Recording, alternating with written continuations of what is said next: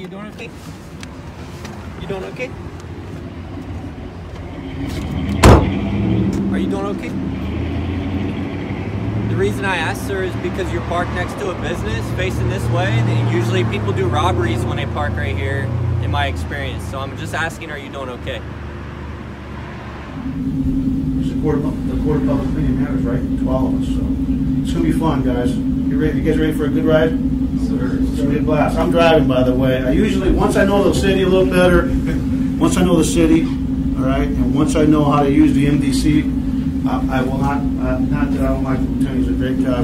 Larry's a great guy, but I like to work patrol by myself, unless I have a community member on a ride-along, because when you take a community member on a ride-along, it's an eye-opener for them. Sometimes people don't understand because they're home safe in their beds, right? Which you all see every night. And sometimes they don't get to see the excellence, because sometimes the only thing that makes them use is when we do what? Mess up. But the tens of thousands of times that we're doing the right things for the right reasons with nobody looking, does that ever make the news? Rarely. And so it's important to bring people out so they can see the excellence of policing, not just in Houston, but across this country. It's the best generation of cops in the history of policing. Any other questions before I let you all go? Cap, do you have anything? Chief, let me just say this on that. Thank you for choosing Northeast. This is the biggest substation of the 15 that we have in the city, as you probably already know.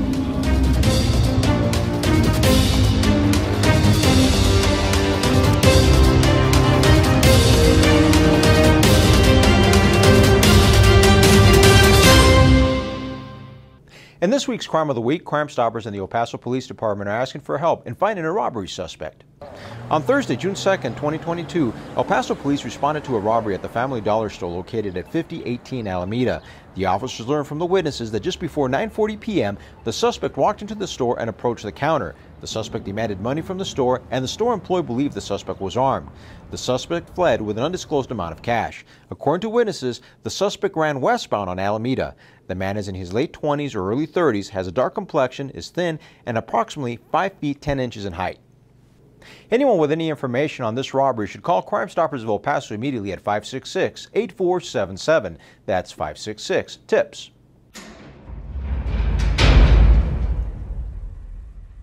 We need to quickly define the meaning of one phrase you'll see throughout the Texas Penal Code robbery offenses. According to the Penal Code, the phrase "in the course of committing theft" refers to conduct occurring in the attempt to commit theft, during the commission of the theft, or in the immediate flight after the commission of the theft. So basically, the Penal Code establishes you are responsible for your conduct leading up to, during, and after any act of robbing someone. This is especially true if the conduct you commit either before or right after you rob someone serves to enhance the offense, such as causing someone serious bodily injury or using a deadly weapon.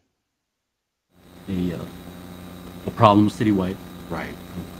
And you know, I know you know, we actually had a couple months ago we actually talked about a new city ordinance that to try to address not only the beer runs but just the safety in general at the convenience stores, because a lot of times these thefts occur at convenience stores, and certain type of convenience stores, right? Correct. In December, a convenience store ordinance was passed, in which it entails the convenience stores are now having to help us combat this problem. And the way they're doing that is we're going to be implementing a training program for their employees, as well as surveillance systems, height markers, visibility requirements, in which if an officer is driving by a convenience store, he should be able to look inside and look at the clerk to make sure they're okay. Yeah, and that makes a lot of sense, because unfortunately sometimes, you know, just for the merchandising purposes, windows are blocked, and so that sometimes may attract somebody, or they feel that they might be able to conceal themselves a little bit and commit something. So again, just and all of this is just trying to add to the safety for the employees there, the visitors that go to these stores, and it also helps us quite a bit, because an officer, like you're saying, their commander driving by can make sure that everything is looking okay there at the correct store. And also this ordinance is we're looking at saving officers time. An officer responding to these kinds of calls has taken into account his travel time, taking the the report. For an officer, that amounts to about an hour and 49 minutes. And then the detective side, when they get the case, they also have to go look for evidence, put out emails, look for offenders. So that, for a detective, that was about 3 hours and 3.5 hours of time that could be used on another case. Oh, absolutely, Commander.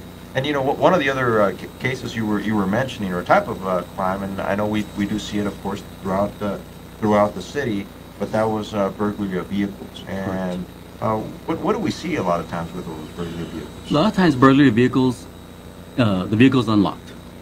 So one thing, if you want to prevent yourself from being a victim of this type of crime, is one, lock your vehicle.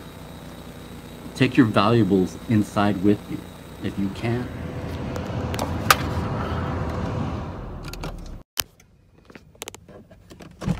Hi, you doing okay? You doing okay? Are you doing okay?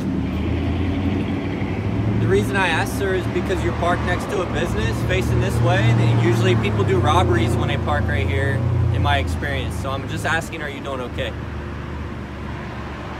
Okay.